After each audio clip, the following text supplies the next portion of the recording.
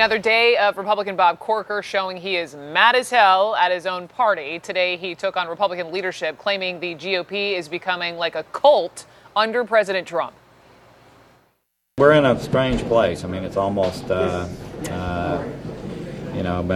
becoming a cultish thing, isn't it?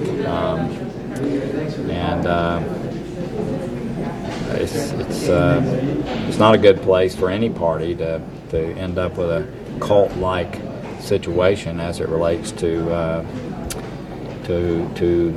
a president that happens to be purportedly of the same party.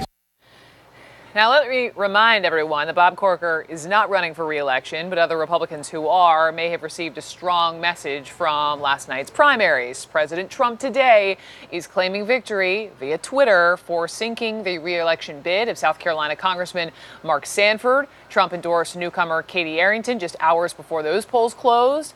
In Virginia, Republican voters chose a pro-Trump candidate. Corey Stewart defended Civil War memorials and tweeted essentially that removing Confederate statues was as bad as the actions of ISIS. And in Nevada, a pro-Trump brothel owner who wrote the book, The Art of the Pimp, won the GOP primary for the state legislature, ousting a three-term Republican. So let's discuss with two conservatives who have very different views, Republican strategist Rick Wilson and CNN political commentator Ben Ferguson. Fellas, good to have you both back on. Rick, Thanks, let me start with you, just on this word cult, as in the Republican Party has become almost cult-like in its support of Trump. We have now seen the word cult used 3 times in the past 2 days. Corker twice, Eric Erickson once. Is that the word you would use? I think cult may not even be strong enough as a phrase, Brooke. I think we are right now entering a point where these folks have almost adopted Trumpism as a religion.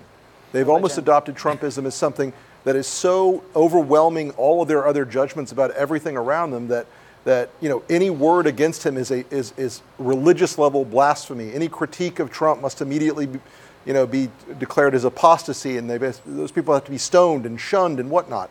I don't think there's any give anymore inside the traditional Republican Party where you can critique the president in any way without risking both his cult-like acolytes and votaries, going absolutely crazy on you, and the president himself tweeting and deploying his 50 million social media followers. So yeah, these guys have fallen into line in large measure out of fear. But cults and edge case religions operate on fear and intimidation very frequently, not just on sort of enlightenment and love. So I think cult is a very strong but a very good word in this case. Ben, what say you? Yeah. I'm just going to enjoy this moment for just a second, because this is exactly what Draining the Swamp was supposed to be about. You got a bunch of gray-haired old guys that had their cult that controlled Washington for decades. Bob Corker was one of those. And people started realizing that Bob Corker was a fraud. He wasn't a real conservative. He wasn't doing what he promised he was going to do when he went to Washington. And look, I supported him when he ran for the Senate the very first time in my home state of Tennessee.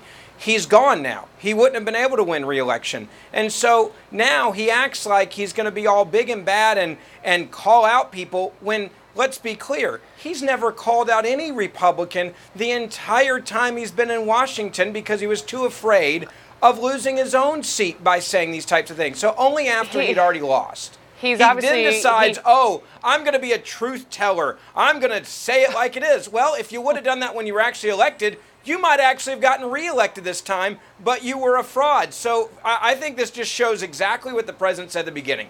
And this isn't about his 50 million followers. This is about people like Bob Corker, who cared more about being important and more about being famous in Washington than they did about doing what they said they were going to do. Hang on, because hang on, because you say truth teller, and Rick, I want you to jump in. But beyond it's the cult line that's getting the headlines. But when you read deeper, part of Corker's whole argument is it's the president who struggles with the truth, right? Makes these ad hoc comments, has to walk them back or just totally change them. I mean, forget the party for a second. Would you at least say that Corker has a point that struggling with the truth is a big issue when you represent 300 million Americans? Ben Ferguson. Oh, yeah. Look, I think that's a valid point that you can make. We should always want politicians to tell the truth. But like let's also be President clear of the United States. about right, of course. And when the president said something that's not true, and you know me, I've been on the show and said that what he said was not accurate, not true. And that's the part that I think is important here. But Bob Corker, this grandstanding, when he's a guy that lied to his own constituents about lowering taxes and being a fiscal conservative, he lied to his own constituents about really pushing hard to repeal and replace Obamacare. He lied to his constituents about the Iran nuclear deal, which is why he is not running for re-election. So a guy coming out and using the word cult, like Bob Corker, my advice to Senator Corker is do yourself a favor. Go retire in the mountains of Tennessee. Call your ex-important friends in Washington that have not been reelected, and you guys sit around talking about how you should have done what your job was when you were actually there, and leave us alone while we're actually trying to get something done that you never accomplished.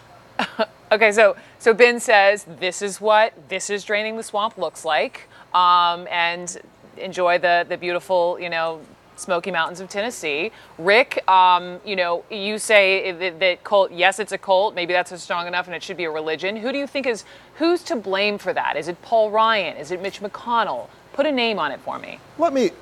Brooke, let me cover a couple of things really quickly. First off, when we get down to the truth teller point, this is the Baron von Munchausen of presidents. Donald Trump is a serial, constant, helpless liar. He is captured by his own sense of fantasy all the time. He makes up things every day. Post-truth America is led by Donald Trump. So the question of when someone becomes a truth teller isn't relevant in this about Bob Corker. It is relevant that Donald Trump is a lying liar who lies constantly. You can't call out someone else a liar when you lie to your own constituents. The hell I can't, Ben. The hell I can't. Well, Donald that's Trump just is not a using serial logic. liar and fabulist. There is nothing this man Bob can do. Corker to is a keep truth teller in your mind? Come straight. on. There's nothing that Bob Corker has to do with Donald Trump being a serial liar and fabulist. Bob This is a Corker president is not who going to be absolutely is reelected distrusted because by he lied to majority. his constituents. This president is distrusted by large majorities of the American people. Ben, you can filibuster later. This president is distrusted by very large majorities of the American people. He's distrusted by very large majorities of the American people because, why? He is a constant, inveterate, serial, pathological liar. I'm sorry you can't own that, Ben. I'm sorry you can't embrace the fact, the truth, the fact of the matter of Donald Trump. Rick got the last point. The Ben fact Ferguson. that Bob Corker is making a critique. The fact, Here's Ben, the thing. the fact Brooke, that Bob Corker is making a critique. This is the demise. Ben, the fact that Bob Corker is making a last point, critique Ben, and of then I gotta Donald go. Trump's trustworthiness. Ben, the fact Ben, you that get Bob 15 Corker is seconds. making a critique of Donald. Okay. Ben, I haven't Ben, go. interrupted Rick, you, but let I'm me happy say to do this. so in the future when you're talking. Okay.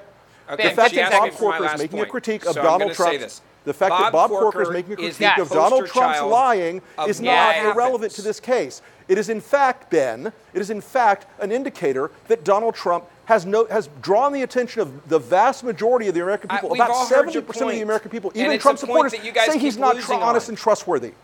Ben, Again, go. I'll say this. Bob Ben, Corker is the Ben. poster child of what exactly happens when you go out there and you lie to your constituents and you don't do what you say you're going to do, and you are part of the swamp. And Corker is an angry man that lost control and lost power. All right, gentlemen. Period. I got both You your mean like points. draining I think the swamp everyone when you watching claim got you're both your gonna build a points. wall, you And don't? when we're doing this at the Thanks, same Brooke. time, it's not helping everyone. Ben Ferguson, I got love for you. You come back all the time. I appreciate it. Rick, don't move a muscle because Brooke. I'm hanging on to you.